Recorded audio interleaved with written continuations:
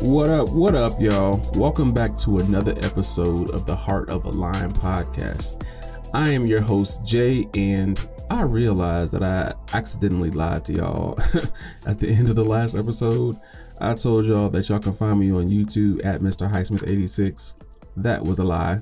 You can surely find me on Instagram at Mr. Highsmith 86, but on YouTube, you can just simply type in Jay Highsmith and I should pop right up. But I am not. This podcast as of this moment is not on YouTube. I do have other content on there from previous years, but again, you can just type in Jay Highsmith and not Mr. Highsmith 86. Also, I talked about, procrastination and perfectionism and, reasons why I had put off the podcast. And it just, one reason why I kept putting it off before, because I kept trying to debate whether or not I wanted to have this as an audio or video podcast. And then I just got to a point where I was just like, it doesn't matter. Just go ahead and create. If I keep trying to determine, I'm going to do it, I'm not going to do it, I'm going to do it, I'm not going to do it, then I'm just not going to do it. So hopefully one day this will be a video podcast as well. But for right now, we just going to do audio, and maybe just the audio will be on YouTube. But until that time comes, it just is what it is. Thank you for listening, however you listen.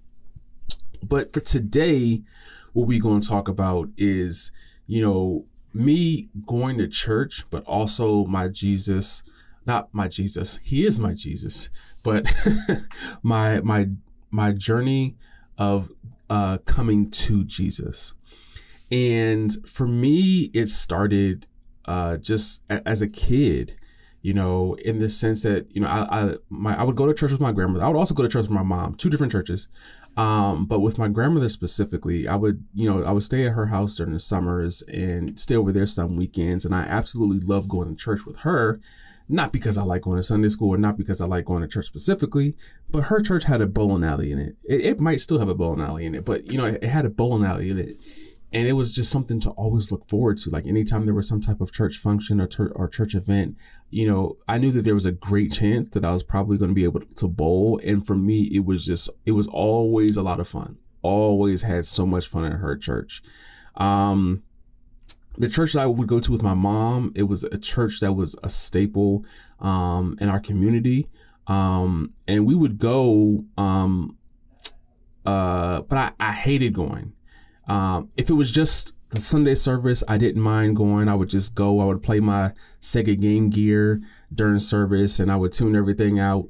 But when it was actually Sunday school, I hated going to Sunday school. And the reason why I hated going to Sunday school, it wasn't because anybody did anything wrong. It was just more so because I didn't go often. Whenever I did go, they would always ask me to pray. And I'm just like, I don't know how to pray. So for me, it was intimidating and like just being put on the spot. It made me feel like I don't want to be here. I don't like being put on the spot. Even to this day, like I don't really like being put on the spot, but I handle a lot better now than I did then. So because I didn't like being put on the spot to pray, and because I felt like I didn't know how to pray, what I would do as a result of that is when Sundays would come around, I would stay up until like 3, 4, 5, sometimes 6 o'clock in the morning, Saturday night, Sunday morning, just so that way I would be too tired to get up and go to church the next day. Or I would pull the blanket over my head and pretend I was asleep, just so that way my mom, in the hopes that my mom would not wake me up the next morning. Like I'm talking about like laying still sometimes for over an hour just to pretend like I'm asleep so I wouldn't have to go to church. Sometimes it worked, sometimes it didn't. It just was what it was. But yeah, I did not like going to Sunday school. Now, when I would go just to the church, I loved going. And most times I did play my Game Gear. But what I do remember about that time was that the pastor was phenomenal and he was very well respected. His son was actually in my class. I don't remember if we were friends, but he was in my class in elementary school. And I remember that there was some type of, I don't want to say scandal, but there was some type of church drama.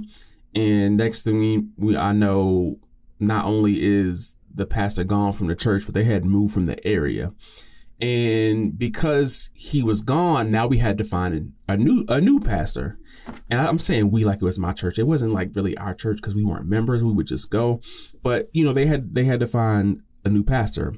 And I remember they would have a new pastor, excuse me, they would have a guest pastor every week until they settled on a new pastor. And the initial pastor leaving isn't what deterred us from going.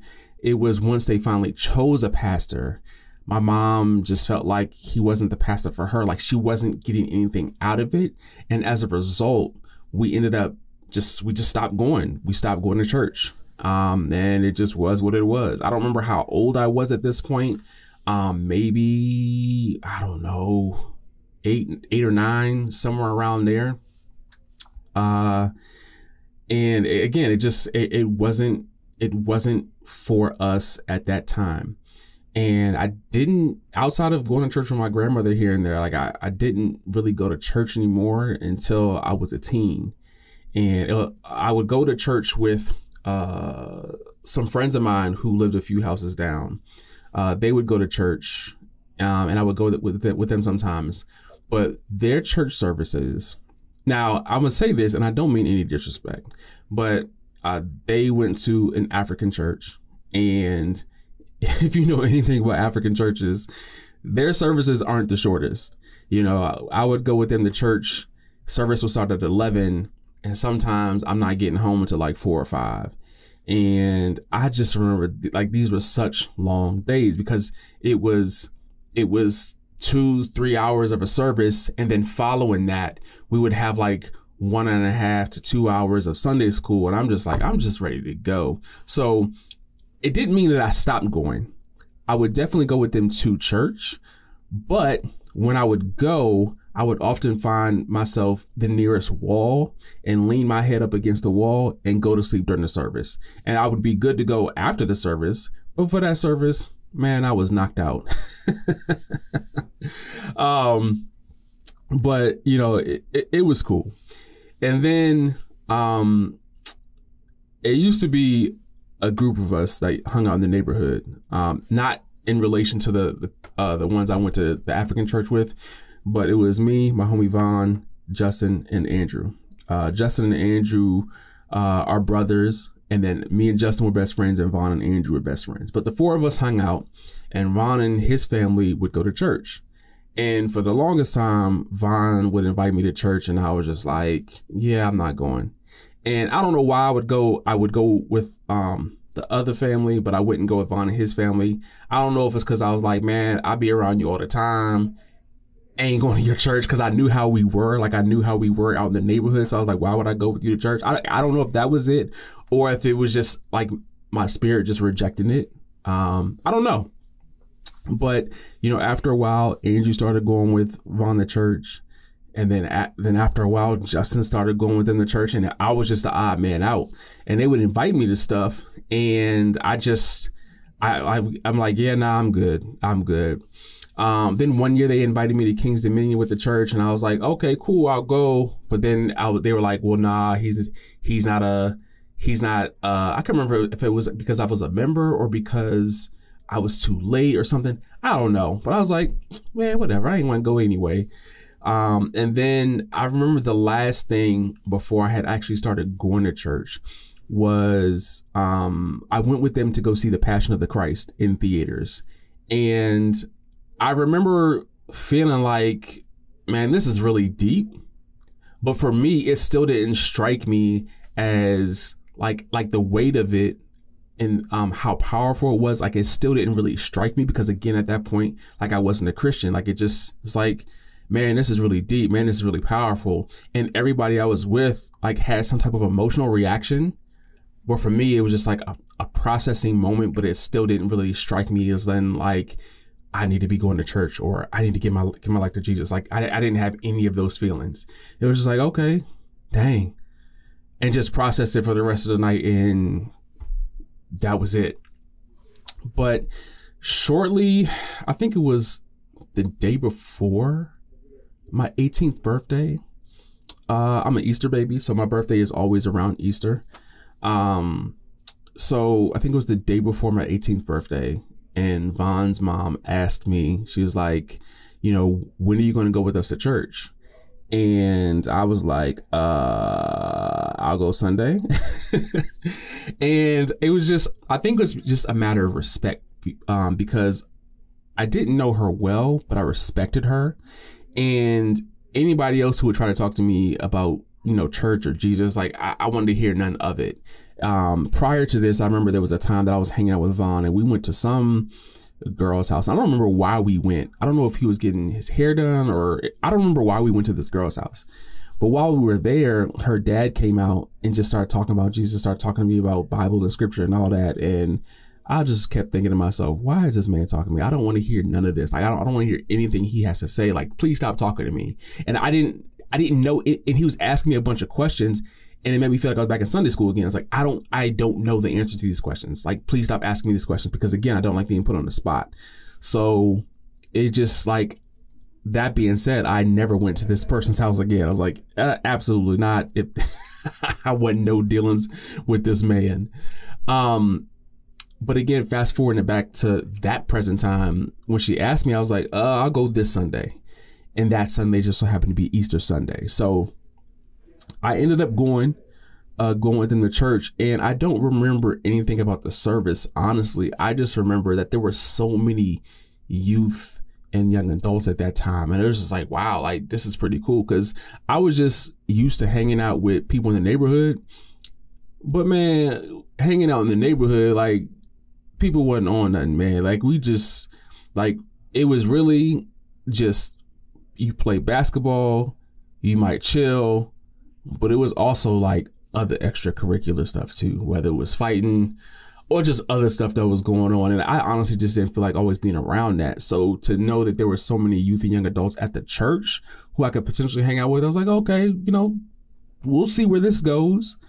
And almost immediately I had like just got plugged in right away. Like, I think, I went that Easter Sunday, and I think that following Thursday, they had choir rehearsal. So I decided to go to choir rehearsal to see what the choir was about. And, had just like immediately kind of got like immersed in it. And again, I don't know nothing about nothing. I'm just here because like this is where my friends are. But I joined the choir and was started to sing with them. And a month later, I remember that we were at the choir director's house. And while we were at the choir director's house, it was some type of drama or some nonsense that happened. And I just remember I seen people like storming, marching off in different directions, upset with attitudes and breaking down, whatever, The next thing I know, I didn't know this now, but looking back at it, I could tell like Holy Spirit came into the place, and just people just started breaking down and crying and repenting, apologizing and all that. And I was like, I don't know what's going on. I'm just going to go sit in this room over here. Cause like I started to feel something, but I didn't know what it was that I felt. And I just like sat down on the couch and put my head down. And I remember it was a husband and wife team, and the wife came to me and she said, Jay, are you okay? And I said, yeah, I'm okay. And then she said, I can't remember how exactly she asked, but essentially asked me if, I had a relationship with Jesus. And I was like, no. And she's like, do you want to have a relationship with Jesus? And I said, yes. I said yes because that's how I felt in that moment, but I still didn't really know what it meant, but I said yes, and she led me to salvation. I went home that night and I went about my day. And the next morning I was called up to the church for giving my life to Christ. I think a few weeks later, or by the end of that month, I had gotten baptized. But again, like I have no meaning of what this stuff really means. Like, I know that at this point I've given my life to Christ because that's what I said. And I know that I'm going to church, but I still don't really know what that means. Like, what does that mean for me? After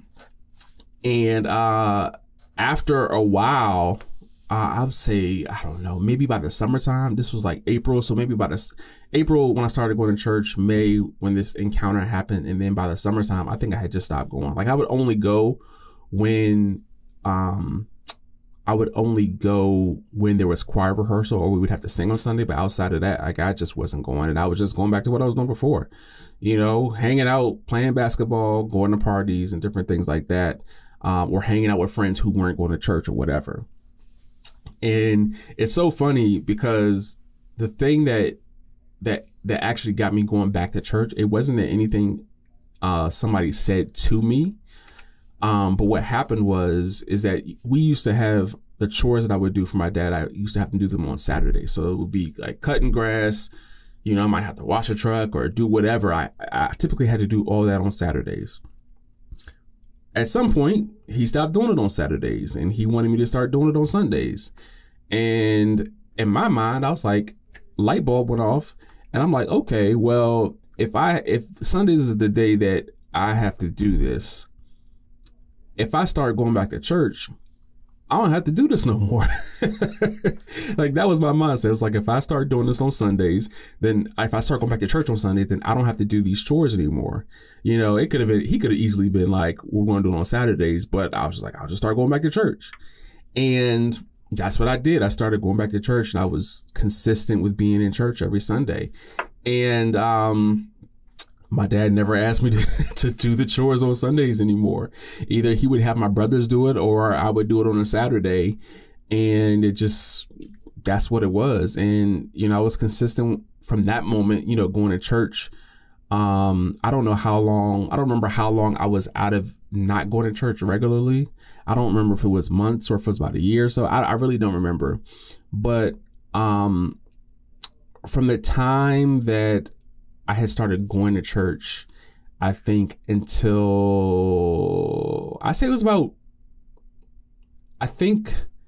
we'll say about 2 years. In these 2 years from the time I had started going to church, it was like I'm going, I'm singing, I'm spending time with people, I'm hanging out with people, we're doing all these things, like we're traveling to different churches and all these things. And for me, I don't think that there was ever really a real change for me. Like, I'm going to Sunday school, I'm going to vacation Bible school, I'm singing on Sundays, I'm hanging out with people from church, but I didn't really feel like there was a change. When I look back at it, like, there really was no change. And it wasn't until there was a lock-in in the summer of 2006. I may be old to some people, but yeah, there was a lock-in in the summer of 2006. And that was the first time that I had ever opened my Bible. And the Bible that I had gotten in 2004 from my high school graduation from the church. I graduated from high school. The church gave me a Bible. But that was the first time I had ever opened my Bible. And I only brought it with me because I felt like I might need it. And I was like, well, I need to know what the Bible says. So I read some of the first couple chapters of Genesis. So yeah, and that weekend was such a fun weekend. I definitely did not need my Bible for that weekend, but it was such a fun weekend.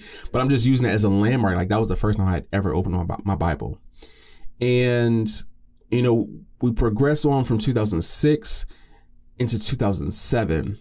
And what I want to say is this: from 2004, when I first got saved, into 2007, when I look back at it, I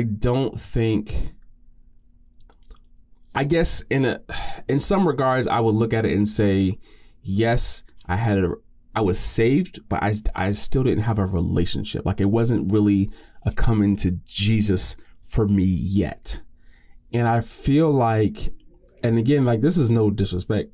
I don't want it to come across as negative, but I don't really, to me, it seemed like the way Jesus was talked about for me, or the way relationship with God was talked about for me, it came across as more of a scaring you out of hell versus loving you into heaven type of thing. And because of how I was before going to church, I was like, I didn't care if I went to hell. So it's like, how can you scare somebody out of hell if they're content with going there? So again, for me, like, it just, it didn't bother me, like when, when they would say certain things about, salvation or being free or going to heaven and this and the third. Like, none of that worked for me. So I think the love of God was what I needed more than anything back then. But I say all that to say, so some friends of mine, or some people, some of the other youth at the church were talking about this Ty Tribbett retreat. Or you know what? They were Ty Tribbett fans. And I remember that I saw that Ty Tribbett was having a retreat coming up, a victory winter break retreat. And I was not a Ty Tribbett fan at that time, but I knew that they were. So I told them about it. Everybody was super excited. So we were like, let's go. It was me, my sister, and a few other people from the church. And again, I felt how I felt. Back then, it was just like, it is what it is, whatever. And I was not a Ty fan. But that Sunday, the retreat started that Friday. That Sunday, I don't remember what Ty said. All I remember is he called the men up to the front. This is at the service, towards the end of the service. He called the men up to the front, and he began to pray and prophesy over people. And I don't know what any of this terminology as far as prophesying or any of that stuff. Like, I have no, knowledge or, wording for what that is back then. But all I remember is, like, he touched my stomach and he prayed over me, and it felt like something broke. Like, as he was praying, I just felt like the power. I didn't know this at the time, but I felt the power of God come over me. And I just remember when he was done, I fell to the ground in a ball, I'm curled up in a little ball, and I'm just bawling. My eyes are filled with tears. I'm bawling. I'm crying. I'm like, it's like a shout, like a scream. I can't even mimic it. That's how intense it was. But I just remember I had this extremely long cry that I let out.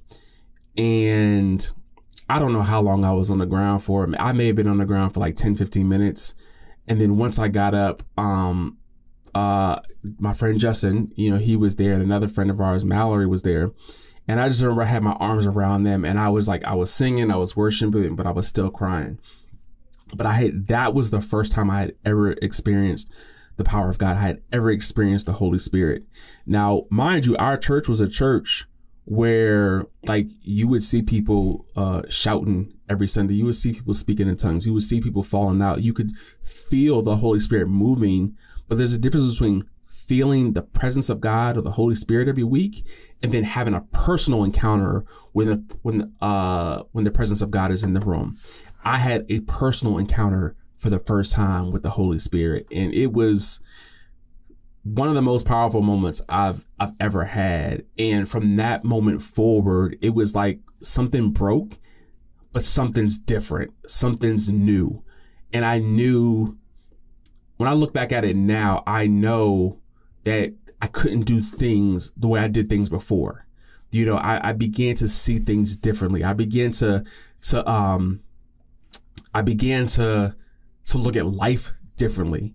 I began to see things from a spiritual lens and not just from a natural lens. I began to have encounters with things that I didn't have verbiage for. I began to have encounter with things that I didn't have knowledge of. I began to have encounter with things, and it's like, yo, what is this? And when I would tell people the things that I was encountering, they were like, yeah, that's a powerful testimony. But I didn't even know then that I was looking for answers. But when I look back at it now, it's I wish people, could have helped me through that process of, this is what you're experiencing. This is why you're experiencing. This is what you should do when you experience these different things. But what I will say is, man, God is so good, because through that process of my eyes being opened, God really began to do a work on me. He really began to do a work on me. And I mean, there was a lot of pruning, removing people and things from my life that didn't need to be there, cutting back people and things in my life that needed to be cut back. And just, man, it was such an eye-opening experience. And that, I will say, I started going to church in 2004. And that's the moment I gave my life to Christ. But 2007 is my real coming to Jesus moment. And my life has not been the same since then. And I am so grateful to God that he kept me in those 3 years, because again, I was going to church, but I was still living a life like hell. And for those 3 years, it doesn't mean that I was like, out there getting high and drunk and all that stuff. I've actually never smoked ever in my life. But at the end of the day, I was still sinning, still, going to parties, still hanging out with people I shouldn't, still be in places that I shouldn't be, still entertaining people and things that I shouldn't. I was just out there just being a young adult, living the worldly life. And I didn't know any better, because I won't say because anybody didn't tell me. It was just the way it was presented to me.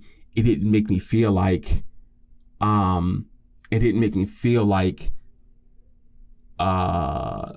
gonna say that there wasn't a real consequence, because there was real consequences, but it didn't make me feel like this is something I need to adhere to or I need to change. It was that encounter with the Holy Spirit at Todd Tripper's retreat in early 2007 that really made me feel like, yo, this is how I need to move forward. I need to begin to do things differently. Everything I thought I knew, I was wrong about. And now I need to learn the things of God. And I found myself with a lot of idle time, a lot of idle Jesus time. I don't mean I was idolizing Jesus, but rather the idle time I had was spent with Jesus, spent reading the Bible, spent, praying, just because I was trying to discover Jesus, but yeah, so that's it. That's my story. Of course, there's more. Of course, there's more to unpack. Of course, there's more testimonies to share. But I'll save those for another podcast on another day. Yeah, that's where we are. I can say what I am happy to say. I probably should have said this earlier. Is that the podcast is on Spotify. It is on Apple Music. It is on Google Podcasts, iHeartRadio, so you can listen to it to those places. I'm still trying to figure out how to get it everywhere, but it's still new. We'll get there eventually. But it is the Heart of a Lion podcast. You can find it on any one of those places. Or you can just type in HoAL podcast. So thank you all for tuning in again. Thank you for listening to my coming to Jesus story. Feel free to ask me questions. I think Spotify has an option where you can ask me questions. And if you do that, I would love to answer them at the beginning of each episode. So again, thank y'all for tuning in. My name is Jay. Until next time.